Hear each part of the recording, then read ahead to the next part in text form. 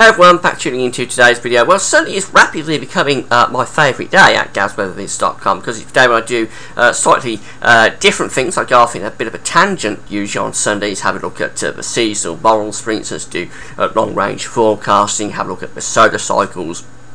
And I know a lot of you do enjoy enjoy the videos on Sunday because they're slightly different to what I do through the rest of the week. Rest of the week I just do general weather forecast, whereas Sundays I like to sort of have a leisurely look through different aspects of the weather and the climate. And today I'm going to talk about the Atlantic Multi-Decadal Oscillation and its partner, the Pacific Multi-Decadal Oscillation. The reason I'm doing this is that about a week or so ago, the UK Met Office had a meeting that was highly publicised in press. I'm not sure it was really that unusual for Met Office forecasters to get together and talk about what's going on with the weather. But anyway, it was highly publicised in the media, and the outcome was that part of the reason for the really cold winters that we've been having and the poor miserable summers is partly down to a phenomenon called the Atlantic Multi-Decadal Oscillation, the AMO being in its warm phase. And there's a lot of sort of eyebrows raised about this in the media, in the papers, because the UK Met Office suggested that the Atlantic Multi-Decadal Oscillation was likely to stay in its warm phase for at least the next 10 years, and consequently we're likely to be seeing more poor summers. They didn't say it, but you would assume more cold winters, and sort of there was eyebrows raised about this, about a warm Atlantic being responsible for the cold weather that we've been seeing, or the colder weather that we've been seeing in recent years. But actually, I think it's a pretty good thesis from the UK Met Office, and I'm going to explain why in a moment. This is all natural sort of cycles. It's nothing to do with climate change. That is something separate. But it's a pretty good thesis, and the Atlantic Multi-Decadal Oscillation does alternate on around a 30-year cycle, and these warm phases do appear to coincide with really much colder weather. We've also got to talk about the Pacific Decadal Oscillation though, because we can't use the AMO without talking about the PDO. The PDO is just as important, if not more important perhaps, certainly in taking the AMO from its warm to its cold phases. The PDO is very important in that, and we'll be able to predict when the AMO is likely to go cold again, actually from when the PDO went cold. So I'm going to talk about all that in a minute. Before we go on with that, just want to mention the advertising. There's green keyword ads on all my pages at gazweathervids.com. If you roll your cursor over those keywords, you will see ads being displayed. If you click through the ad, you click through the word, then you'll go to the advertiser's website. And by doing that, you'll be supporting gazweathervids.com. So get clicking, and yes, you'll be supporting gazweathervids by doing that, and thanks very much for doing it. So just going to start off by explaining what the AMO is. First of all, it's a cycle of warm to cold to warm to cold, running on basically a 30-year average in the Atlantic. And we're going to start off by looking at an example of a warm AMO. And a warm AMO is basically what I talk about in my NAO forecast. Actually, it's the tripole. It's the warm, cold, warm band, or basically it's this area of warm water stretching out here. So this from this sea surface temperature anomaly from December 2010. Very good example of a warm AMO. The AMO was warm in this month, and that's what it is. It's a warm sort of band of water, or a warm area of water through the Atlantic Ocean, stretching from Greenland down to the tropical Atlantic. A very classic warm Atlantic Multi-Decadal Oscillation month. That was December 2010. Now, having a look at a cold AMO month, and this is one such month back in 1985. This is August 1985, right in the heart of the last cold cycle of the AMO. And again, we see a complete opposite of what we saw with the warm AMO. This cold AMO is showing that we've got really cold waters there going from Greenland stretching down to the tropical Atlantic. A proper sort of cold Atlantic multi-decadal oscillation was going on then in 1985. So that's the AMO, warm to cold and cold back to warm again on a 30-year cycle. We'll have a look at the cycles in a moment. We'll talk about the PDO as well, because the PDO is just as important as the AMO. And again, it's the same sort of idea. It's a warm to cold to warm to cold cycle in the Pacific Ocean, stretching again on around a 30, something like a 30-year cycle. So again, we're going to look at the cold PDO first of all, see what a cold PDO looks like, and it looks like this from 2007. This sea surface temperature anomaly chart from 2007, and again, it's this sort of idea that we get this horseshoe shape in the Pacific Ocean.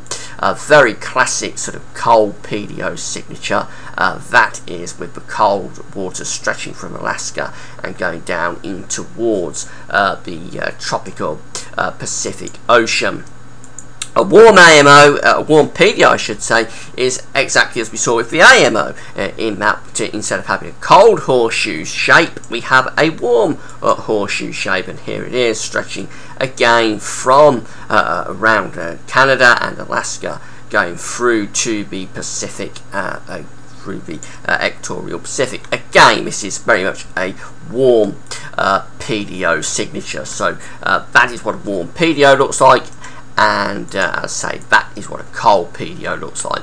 This is what a cold AMO looks like, and this is what a warm AMO looks like. So we've got all that sorted out, so we can go on now and have a look at the cycles of the AMO and the PDO. And we're going to start off first of all by having a look at the AMO, and the reason I'm doing that, as I say, but the Met Office recently was suggesting that some of the miserable summers and cold winters that we've been experiencing may be responsible, or the AMO may be responsible for some of those really poor seasons that we've been enjoying or enduring, depending on your point of view. So this is the this index is taking us right way back to 1860 in terms of the Atlantic multi-decadal oscillation. And what's interesting is that we do see very much evidence of those prolonged cycles stretching on around a 30-year average. So first of all, we've got the warm AMO going on here, stretching from around 1860 to say 1900, something like that. We've got the warm AMO cycle going on there. Then from around 1900 to say 1935, something like that, perhaps, we're in the cold cold cycle of the AMO. So we've got the cold AMO going on in this period. Then we move through to the next warm cycle, which is taking us somewhere from around 1935 to around 1962 or 1963.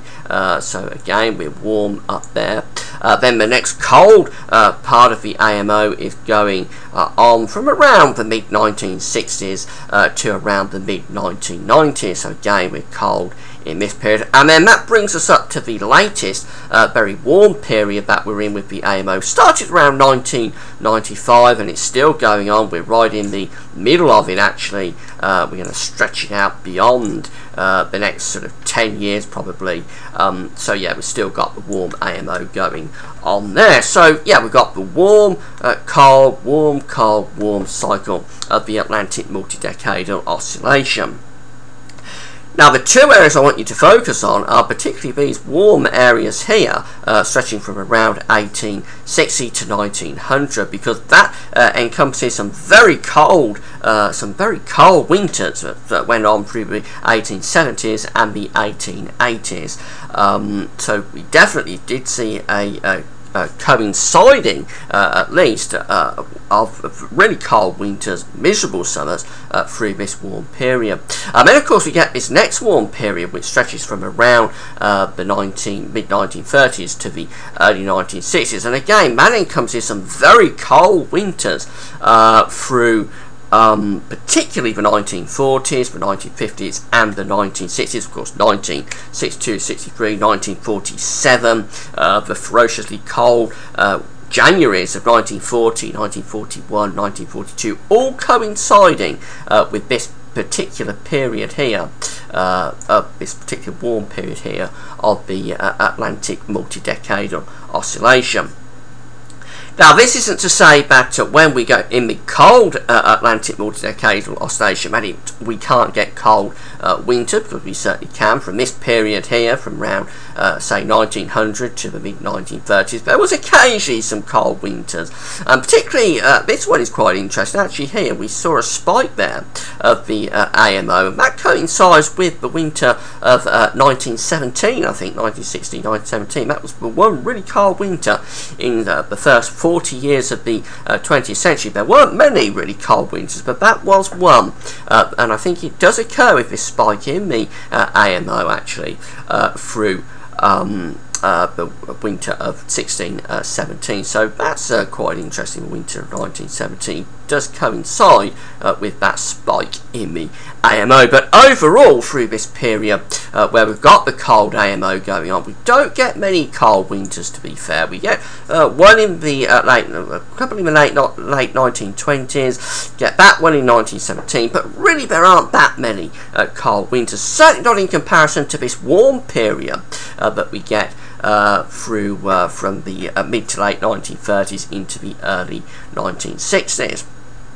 And then, of course, we come to this next cold period in the AMO, which takes us from around the mid-1960s through to the mid-1990s. And again, we don't have that many cold winters through this period, although we do have some. We have more than we have in the earlier cold period, interestingly enough. So we have, for instance, the mid-1980s, 1985, 1986, 1987 did have a run of cold winters.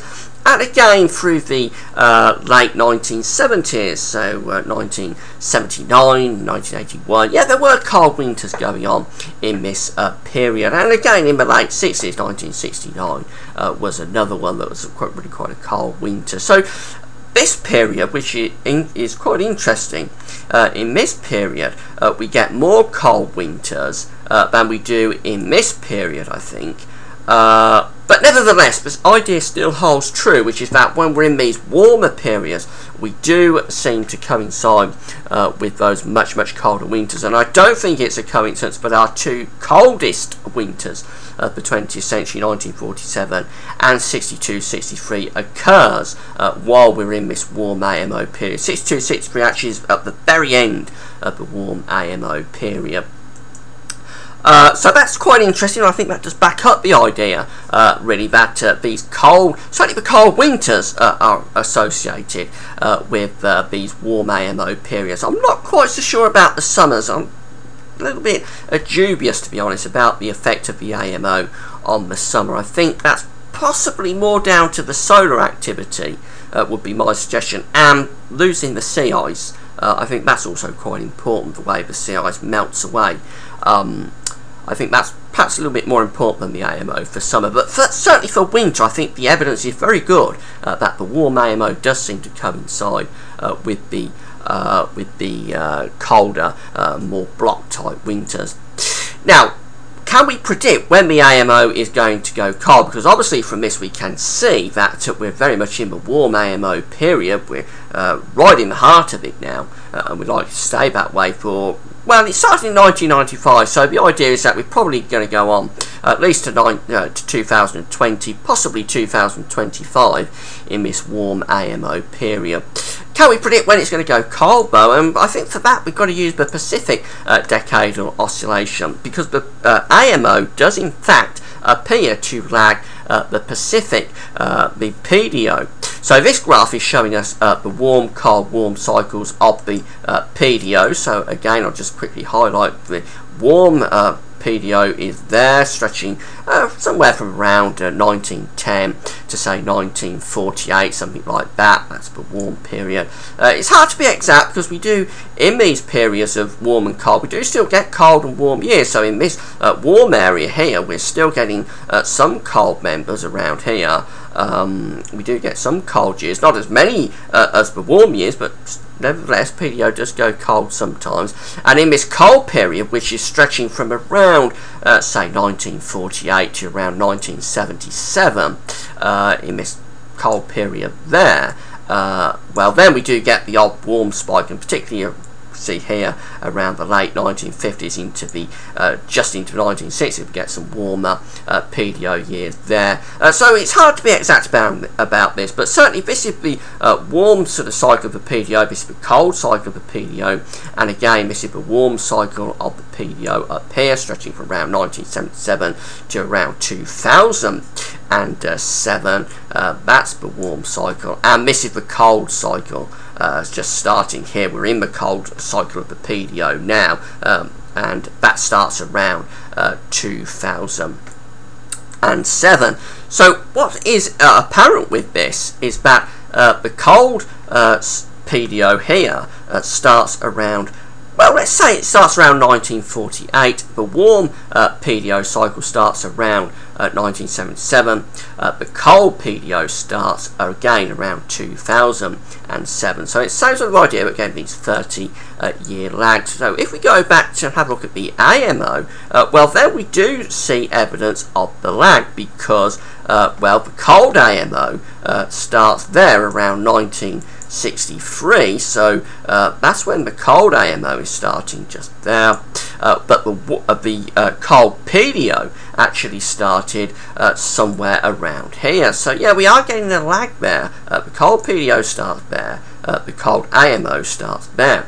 And again, it's the same idea for the warm AMO lagging the PDO, because the warm AMO starts here around 1995, so around the mid-1990s, but the warm PDO actually starts somewhere around here, around late 1970s. So there's definitely the idea going on there that the AMO is lagging the PDO, and the AMO is lagging it by something like 15 years. I think there's something like a 15-year lag from the PDO changing to the AMO changing. So I think the PDO is the driver of all of this, really, the warming and the cooling of the Pacific. The Pacific is the largest body of water, the largest area, really, of anything on the Earth. It's a huge, massive area of ocean, and that's the driver, I think, as the warm and the cold cycles of the PDO gradually impact the rest of the planet, and it takes a while to do it, then that starts to change the AMO. But there's something like that 15-year sort of lag. So if we assume that the PDO went cold in 2007, I think that's a pretty safe assumption now. The PDO goes cold in 2007. The AMO is likely to start to go cold probably in around 15 years from 2007. That's taking us somewhere to the early to mid 2020s. So yeah, let's say something like 2022 to 2025. That's when we're likely to see the AMO starting to dip back into cold territory. So that means we've got a lot of years left actually of this AMO, of this warm AMO. We've got a long time left of it. So the Met Office idea that they was talking about the other week, that we're likely to see more cold summers, we're likely to see, they didn't say it, but we'd like to see more cold winters through this period, it's pretty good. We've got at least another 10 years of this, I think, this warm AMO left to run. Maybe a little bit more than that, maybe a couple of years after that. So say 10 to 12 years of the warm AMO is left over. Now, that's not to say that we won't get any good summers, because, for instance, with last warm AMO period that we was in, which again I'll just quickly highlight, which takes us from around 1938, say 1962, it's this area here, there was some good summers mixed in with this. 1947 itself was a good summer. Despite the fact it was a severely cold winter. 47 had a good summer. 1955 had a really good summer, and that's going on around here when the AMO is very much peaking up. That had a good summer. 1959 had a good summer as well. So it by no means means that we're not going to get good summers. And actually, we could be having a good summer this summer 2013. It doesn't rule out the chance of a good summer, but what I think it does do, it limits the chance of a good summer. It makes it less likely, and certainly for winter I think it does make the prospects of colder winters much more likely, because through that period, that last warm AMO period, as I say, we have the ferociously cold winters of the early 40s. We have 47, we have the mid 1950s, 1955, 1954, 1955, 1956, all cold winters. 1958 was a cold winter, and of course the daddy of cold winters, 1963, is also in there as well. Now the big unknown with all this, the big caveat with all this, is the solar cycles, and of course I've done the solar cycle video already. Solar activity does seem to coincide with blocking across Europe, particularly Eurasia. The reasons aren't particularly well understood, but for some reason it seems to have an impact on the jet stream. When we have low solar activity, weak solar activity, not many sunspots going on, it seems to weaken the jet stream. When we've got a lot of solar activity going on, it seems to niggle the jet stream, it enhances the jet stream. And again, I'll just show you this graph, which is comparing the last solar cycle 23, with the current solar cycle 24. And this is the peak of solar cycle 23 going on up here. You can't see it that well because of the colours, but that's the peak of solar cycle 23 up there around the late 90s and the early 2000s, whereas this is the peak of solar cycle 24. I think it's peaked actually. I don't think we're going to better this peak that we had at the end of 2011, although we are getting a double peak. I've spoken about this, a double peak in the solar cycle, but this second peak probably won't get us far up this graph as the first peak. So I think we did actually reach solar maximum at the end of 2011. But what's very apparent is whatever happens, whether this is the peak or whether this is going to be the peak, we are not going to get anywhere near solar cycle 23 with this solar cycle 24. And as I say, the weaker the solar cycle, the greater the chance of blocking. Reasons aren't particularly well understood, but the solar cycles has been very weak from the solar minimum of cycle 23 through into the what is now the solar maximum of cycle 24. Very weak solar activity that almost certainly is having an impact on the blocking that we've been seeing. So once you combine the warm AMO, which we've already established does coincide with winter blocking, certainly, and possibly summer blocking as well, but I'm not quite so convinced about that, but certainly winter blocking, the AMO seem to coincide. If we combine that with the solar cycles, which we know also enhances the risk of blocking, particularly in winter, but also perhaps more in summer. I think it's perhaps the case for blocking in summer is stronger with the solar cycles actually than it is with the AMO. If we combine the two, then it's hardly a surprise, I don't think, that we've been seeing such block conditions, these severely negative months in terms of the North Atlantic Oscillation, with March 2013, December 2010. It's not a surprise that this is going on, to be honest. And of course we've got solar cycle 24 coming up as well, and this is the last thing I'm going to leave you with, because solar cycle 25, I should say, solar cycle 25 on this graph from what's up with that can be seen. Hang on, I'll just get rid of the camera because it's frozen. Solar cycle 25 can be seen here starting somewhere towards the end of the 2020s and going into the early 2030s. So that's solar cycle 25. The prediction of cycle 25 is that it's going to be an exceptionally severe, severely weak solar cycle. It's going to be, if this is right, it's going to be the sort of solar cycle that we saw back in the Maunder minimum period. Actually, there's no solar cycle on this graph going back to 1749 that is as weak as the predicted maximum for solar cycle 25. It's quite extraordinary, the prediction there for solar cycle 25. And if you assume that this solar cycle up here is 24, this is the one we're currently in, if you assume that is responsible for, or at least partly responsible with the AMO as well, for some of the blocking that we've been seeing, this solar cycle 25 is going to produce some phenomenal blocking. If that's right, we are going to see some phenomenally blocked summers and winters. And we'll still be in the warm AMO period as well through some of solar cycle 25. Actually, the AMO is likely to turn from warm to cold through that particular period of that solar cycle, through solar cycle 25. Through that period, the AMO is likely to turn. But nevertheless, that is quite a phenomenal prediction for solar cycle 25. And it's going to combine, if the AMO theory is right, that will combine with the warm AMO to produce the chance of some really exceptionally, I would say exceptionally cold and blocked winters in the latter half of this decade into the early 2020s. The solar cycles and the AMO are likely to combine to produce some really severely cold winters indeed. We do need to be prepared for this, because even with climate change lifting the temperature up by a couple of degrees, as we've seen in 2010 and 2013, that doesn't mean that we can't get, if the conditions are right in terms of the blocking, that doesn't mean, just because we've lifted the temperature by a degree or two, doesn't mean we can't get severely cold months. And I reckon we're going to be in for a bad old time of it with the AMO and with the solar cycles as well.